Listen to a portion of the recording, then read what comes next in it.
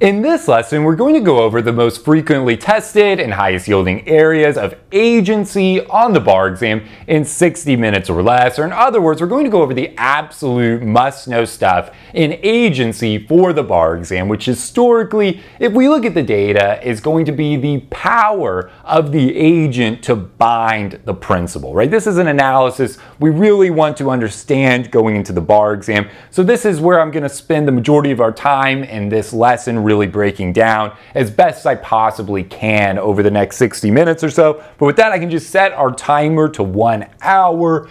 Ready, set, go. So the clock has officially started. We can jump right into agency. So of course we know that agency is a part of business associations, right? In business associations, we really have 3 major categories, right? We have agency and partnership, and we have corporations and LLCs kind of in a separate universe, right? Oftentimes we see 2 subcategories of agency and partnership, and on the other side we see corporations and LLCs.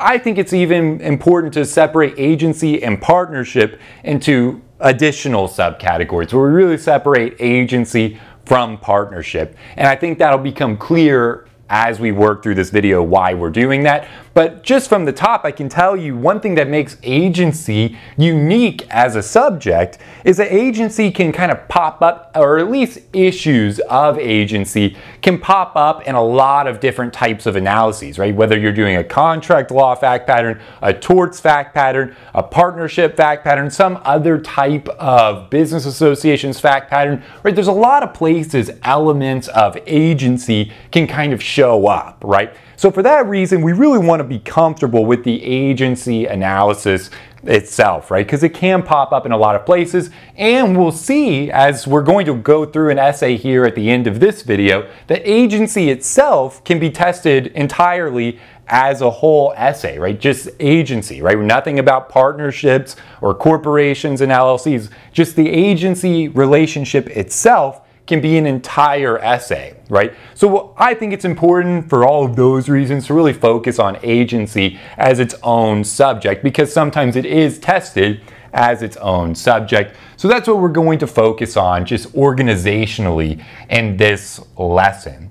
Now, one thing about agency, if we look at business associations as a kind of a big picture for a second, right? Agency is a part of business associations. One of the common threads we'll see in our analyses as we work through agency, when we get to partnerships and we get to corporations and LLCs, one common thread that kind of goes through all of the analyses is this idea of who is liable to who, right? In other subjects, if you're thinking about contract law, torts, criminal law, a lot of the time the question is whether or not a person is liable, right? Is this person liable for breach of contract? Is this person liable for negligence? Is this person liable for the crime of murder, right? And you work through the analyses to determine whether or not someone is liable. What makes agency unique is, right, and this flows through to other business association fact patterns, is a lot of times the bar examiners will actually tell you that a person is liable. And it's not a question as to liability itself, it's a question as, okay, but who is liable? Right, you're going to have an actor who does something usually wrongful, right? Whether it's a breach of contract or they're negligent and it results in injury, right? You're going to have some type of wrongful conduct though, usually, not always, but usually you're going to have an actor engaged in some type of wrongful conduct. And the question is going to be, based on that actor's relationship to other parties in the fact pattern, who is liable for the wrongful conduct to who, right? And we'll see, imagine in a partnership where you have a lot of different partners, or in corporations, LLCs, we have a lot of members involved, right? Are the partners liable to each other? Is the partnership, the business entity itself, liable? What happens when we're dealing with corporations, LLCs, right? Limited liability partnerships, general partnerships, so we'll see, right? The structure of the business that we're dealing with really affects that analysis, right? And so it'll be important to be able to distinguish between different types of business associations to correctly get through this analysis. So, who's liable? Are the members liable? Are they personally liable? Are they not personally liable? Is the business itself liable? If one partner is liable and the other is not, can the partners recover from each other, right? A lot of questions we'll kind of have to explore as we work through this. But at its core, right, kind of our starting point is actually not really a business association. It's a relationship, right, itself, right, the agency relationship. And this is kind of a whole area of law, right? We call agency law. And this is kind of the foundation of all of it. We need to understand these principles first, and then we can move on to how this flows. This type of analysis flows through other business structures, right? When we get to partnerships and eventually when we get to corporations and LLCs, right? Because we'll see certain themes here kind of reemerge even in other areas, right? So big picture though, typically a very common fact pattern or issue we're going to see is who is liable to who, right? You're going to be told, look, there is a breach of contract or there is a tort cause of action, and the real question isn't whether someone's liable, that's given to you, it's who is liable to who, right? So in agency, right, what are we dealing with, right? Well, agency, you can kind of separate between agency in the context of contract law and agency in the context of tort law. Right now, typically, if you're seeing agency tested in the context of tort law, that's almost exclusively the doctrine of respondeat superior, right? And that's usually in the employer-employee context, right? Where you have an employer who hires an employee. That employee negligently causes an accident that results in injury to a third party, and the third party wants to sue for negligence. The question is, who is liable, right? Is the employee liable or is the employer vicariously liable, right? And obviously both can be liable. Basically, who can that third party sue for their injury, right? And really the question is, can the third party sue the company that hired the employee, right? And that's the doctrine of respondeat superior. And it's actually a pretty straightforward doctrine. The main idea there is, what's the extent of control the employer was exercising over the employee, right? The more control the employer was exercising over the employee, right, the more likely it is that the employer is vicariously liable for the employee's unintentional torts, things like negligence.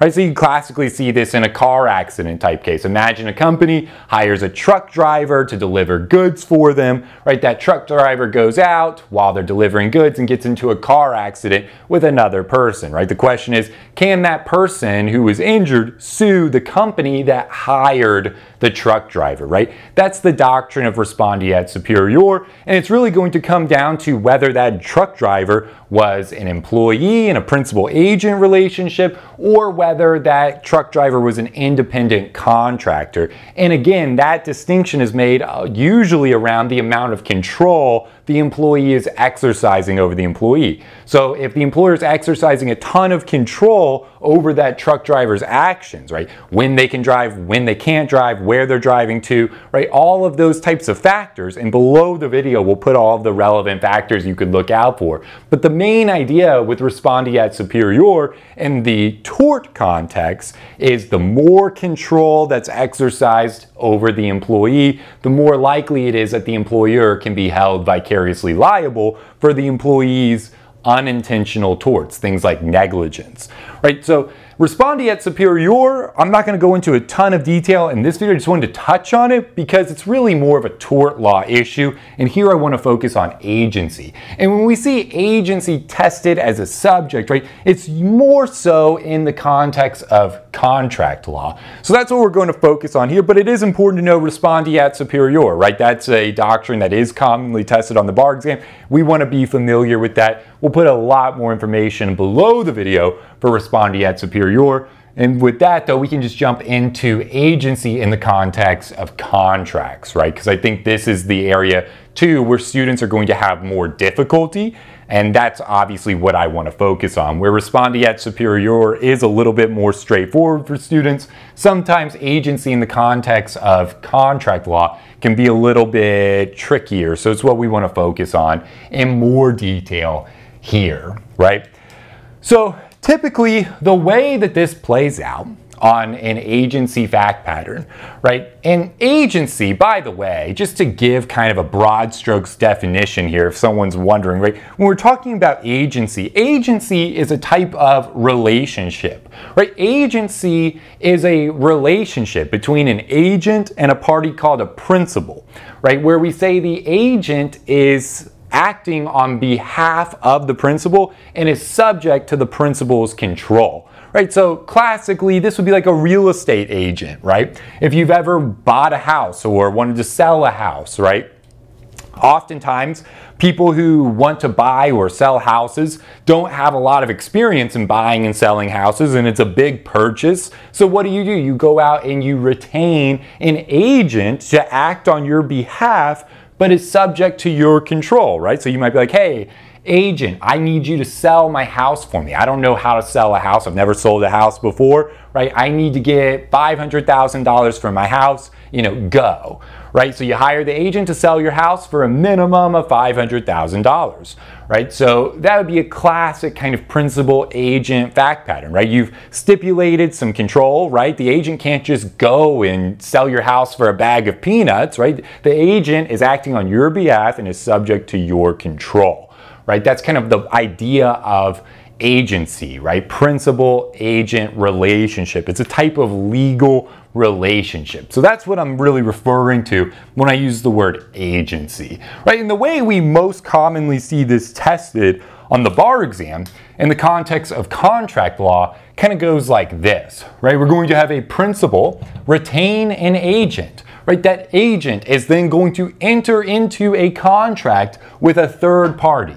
And then, of course, ultimately, the contract is breached, right? We have a breach of contract. And the question is, who is liable to the third party for the breach of contract, right? Is the agent liable to the third party for the breach of contract? Is the principal liable to the third party for the breach of contract? Or are both parties liable to the third party for the breach of contract?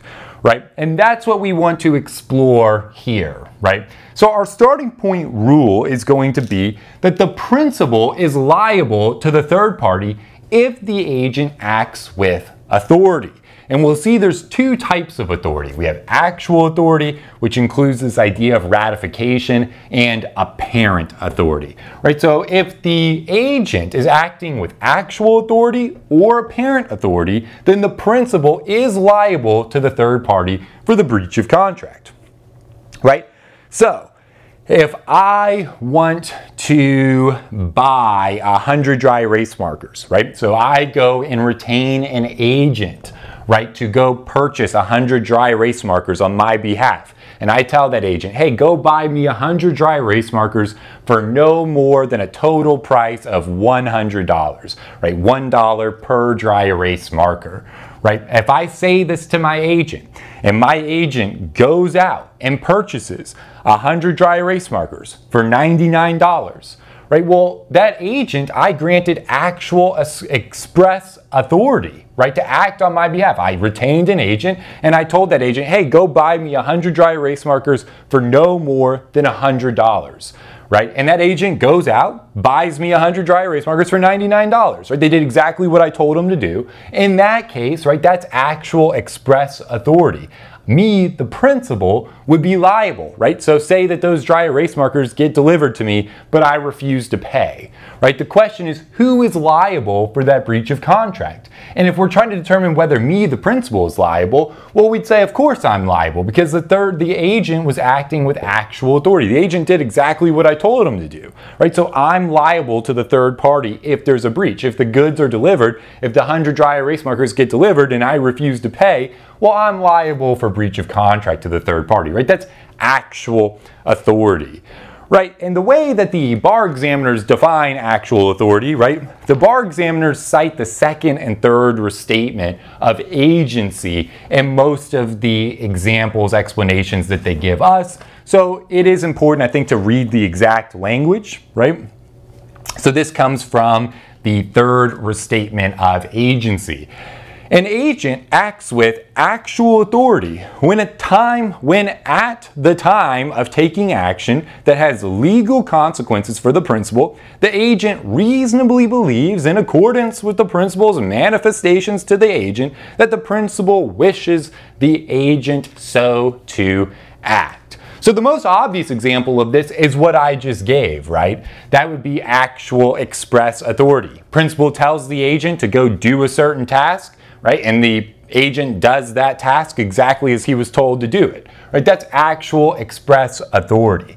Now, an interesting nuance to this is actual implied authority. So if I tell an agent to go buy me 100 dry erase markers for no more than $100, and I don't say anything else to the agent. Just say, go buy me 100 dry erase markers for no more than $100, right? And say the agent has a list of leads, right? The agent knows manufacturers and dry erase marker salesmen, right? He knows who to call to get the best deal. So say that agent goes out and starts calling these different dry erase marker wholesalers or manufacturers, salesmen, whoever he's calling, right? And he's negotiating deals to try to get me the best price for the 100 dry erase markers, right? When he's going out and doing that, I never told my agent to go do that, right? I never expressly told the agent, hey, go out there and negotiate, use your leads, negotiate, and call these people on my behalf and, negotiate on my behalf. I never said any of that. I just told the agent, hey, go buy 100 dry erase markers for me for no more than $100, right?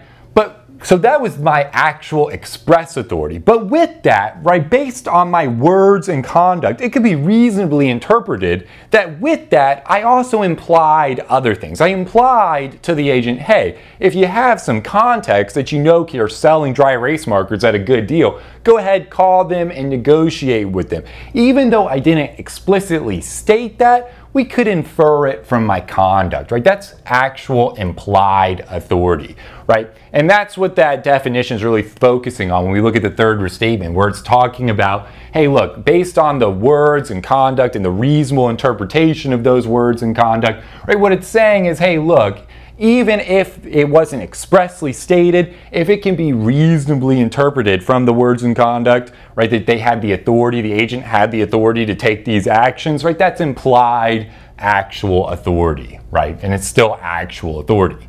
Next, we get to the idea of ratification. Right, ratification would be where the principal, after the fact, ratifies the agent's actions, right? So the agent acts without authority, but then the principal, based on his conduct, ratifies the agent's actions, right? Some tongue twisters there. So what would this look like? So say that I tell my agent, right, to go buy me 100 dry erase markers for no more than $100. Agent goes out and buys 100 dry erase markers for $200, right?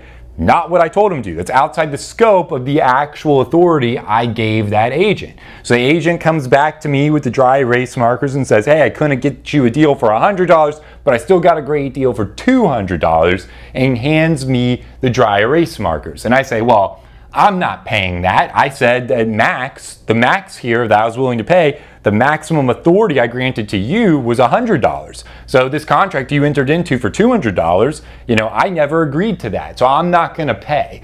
But say at the same time, I take the dry erase markers, but I'm like, hey, look though, I do need these dry erase markers really bad. So I'm just going to take these and say I start to use them, right? But I never pay for them. Well, when I take the dry erase markers, right, and start using them, I reap the benefits of the contract, right, and refuse to pay for them, we say that my conduct ratifies my agent's actions. Even though at the time of the transaction, my agent didn't have actual authority to enter into the contract for that price, for the $200 price. Its authority was limited to the $100 or less price, right? Because after the fact, my conduct ratifies me reaping the benefit of the contract, right? I still hold on to the goods the agent went out and got me. My conduct ratifies the agent's actions, and we say at that point, it's as if the agent acted with actual authority, right? That ratification constitutes actual authority. Just one nuance we want to look out for there. Next, we have apparent authority. Remember, the principal is liable to the third party for breach of contract if the agent acts with actual authority or apparent authority. Right? Apparent authority, we can start with the definition from the second restatement, which the bar examiners give us, second restatement of agency. Apparent authority is created with respect to a third person when by written or spoken words or any other conduct, the principal causes the third person to believe that the principal consents to have the act done on his behalf by the person purporting to act for him. Another mouthful, but what that really means, right, when we think about apparent authority, the key to understanding this is that the principal himself has to hold out to the third party in some way, by words or conduct, right? Some way the principal has to hold out to the third party that the agent has the authority to act on his behalf, right? The principal has to do something by spoken words, by conduct, one way or another, right? The principal has to tell the third party or hold out or demonstrate to the third party that the agent does have the authority to act on the principal's behalf, right? So in my dry erase marker example, if I call up the salesman, the dry marker eraser, or the dry marker sales guy, and I'm like, hey, look, I gave this agent you're about to talk to the authority to buy 100 dry erase markers on my behalf. I'm going to put them on the phone, right? And then I hand the phone over to the agent, right? And the agent starts negotiating a deal and enters into a deal on my behalf.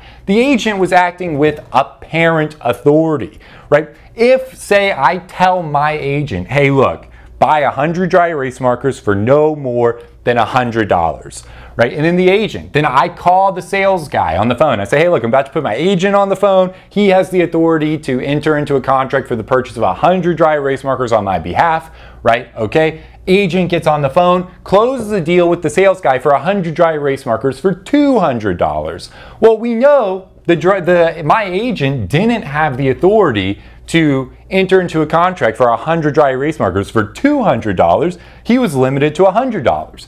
So the agent didn't have actual authority to enter into that contract, but he did have apparent authority because I got on the phone and told the third party, hey, look, this guy you're about to talk to has my authority to enter into the contract for the purchase of 100 dry erase markers. So there was apparent authority, but because he exceeded the actual authority, right, there is no actual authority. In that case, the actual authority was limited to $100. So my agent exceeds the actual express authority, right, but it is still apparent authority, right, because I, the principal, held out to the third party that the agent had the authority to act on my behalf. Critical to recognize that if me, the principal, never had any contact whatsoever with the third party, with the dry erase marker sales guy, right, then there could not be apparent authority, right? If the agent calls up the third party and says, hey, look, my principal is this guy at Studicata, right? I'm acting on his behalf for him. Don't worry, you don't need to talk to him. He gave me authority to act on his behalf, right? And then he enters into the contract with the dry erase marker sales guy, right? In that case, the agent didn't have apparent authority.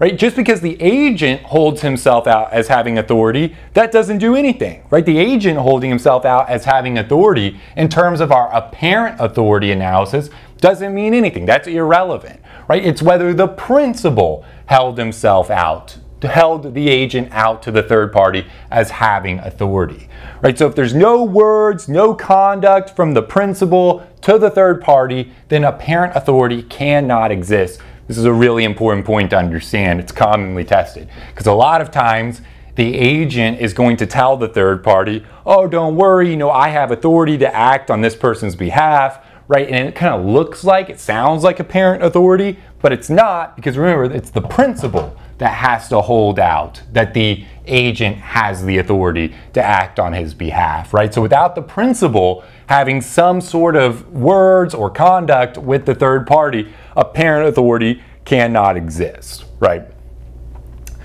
So that's how you determine the liability of the principal in this type of fact pattern. Next, we have how do you determine whether the agent is liable? So one thing that's worth noting, right? If you go through this fact pattern on the bar exam, right? Principal retains the agent, agent enters into a contract with the third party, then we have a breach of contract, right? And the question is, who is liable? If you go through and you find, and there's no other parties, right? It's just principal, agent, and third party. There's no other parties involved. There's no other businesses, no other parties involved in the process, right? It's purely just we have a principal, an agent, and a third party, right? Well, if we find that the principal is not liable, that there is a breach of contract and the principal is not liable, right, then that means the agent has to be liable, right? Someone's got to be liable for the breach of contract. We can't have a breach of contract and no one's liable, right? Someone has to be liable for the breach of contract, right? So if you go through, right, and again, that's saying that those are your only two parties, or you have a principal, an agent, and a third party, right? And you go through the analysis and you're like, hey, look, the principal can't be liable here because the agent wasn't acting with actual or apparent authority. Then that means pretty much de facto that the agent has to be liable. You wouldn't want to come to the conclusion that there is a breach of contract and neither the principal nor the agent is liable, right? That is nonsensical. Somebody has to be liable, right? So both can be liable, one or the other can be liable, but you can't have neither are liable if there is a breach of contract and those are the only parties involved, right? So just one thing to keep in mind, right? So that we're making logical arguments on our essays, right? So how do you determine though whether the agent is liable to the third party? Right, well, your starting point is obviously if the agent holds himself out as having authority and acts without authority, then the agent is clearly liable, right? We call that a breach of an implied warranty, right? If the agent calls up the principal and says, hey, look, I'm acting on behalf of this person, right? He's given me the authority to do this deal on his behalf, right? And the agent holds out that authority but acts without any authority. The agent doesn't have actual or apparent authority to act. We say that's a breach of the implied warranty and the agent is going to be liable to the third party for that breach of contract.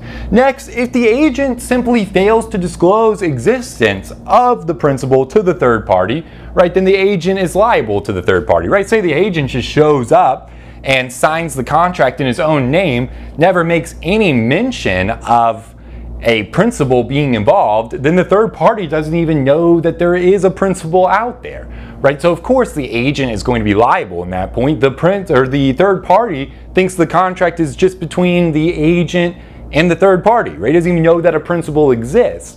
In that case, the agent is obviously going to be liable. Right, and then finally, we have this unique situation where we have partial disclosure, where the agent fails to disclose the identity of the principal to the third party, right, but still says that there is this principal out there. So that would be like, hey, I'm acting on behalf of this guy that's out there, but I can't tell you who he is, right? Then we'll say in that case, it comes down to whether the agent is acting with authority or without authority, right? And if the agent makes this type of partial disclosure, hey, a principal is out there, but I'm not going to tell you his identity. If the agent's acting with actual or apparent authority, then the agent is held liable unless the agent and third party agree otherwise, right? If the agent and third party enter into a contract where they say, hey, look, there is this principal out there, and if there's a breach, he is solely liable, then okay, right? Then in that case, if the agent and third party agree otherwise, then the principal would be liable. But unless the agent and third party agree otherwise, right, if the agent fails to disclose the identity of the principal to the third party, but does disclose the existence of the principal to the third party, and the agent acts with actual or apparent authority, we say the agent is liable to the third party for the breach of contract. Right, so I'm sure all of this sounds a little bit confusing. The best way to flesh it out is working through an actual essay. Right, I think it's really important anytime we're going over subjects that could only be tested on the essay portion, I think it's important to take a look at some actual essays. So I have up here on the board an actual essay that I think will illustrate this analysis really well. I've chosen an essay that tests a lot of different nuances and aspects of the agency relationship in the contract context. This is a very classic kind of fact pattern and analysis. This will really demonstrate all the different nuances. So I think this is a great example for us to work through. And it also shows that agency as itself, right, just the agency relationship outside of any other business association can be its own subject, right? So we really want to understand this analysis, be comfortable with it going into the bar exam. Okay, so first thing you do, right, you sit down, you're looking at the essay. What do, right? First thing we always do when we're approaching essays is jump to the bottom, right? We want to read the call of the question. The call of the question is going to give us the roadmap, the clues, what we should look out for as we read the rest of the fact pattern. So I would immediately jump down to the bottom, right? And I want to read this. What is the call of the question of this essay telling me, right? So here, if I jump to the very bottom, it tells us, thank you so much for watching this video preview of our Bar Blitz video series. If you would like to see the conclusion of this video and gain full access to our entire Bar Blitz video library, which includes coverage of the most frequently tested and highest yielding areas of law in each bar exam subject, we invite you to head over to our website and join the thousands of law students who have already enrolled in Studicata Bar Review. To get started with your no-risk free trial today, simply click the link in the description box below or visit www.studicata.com.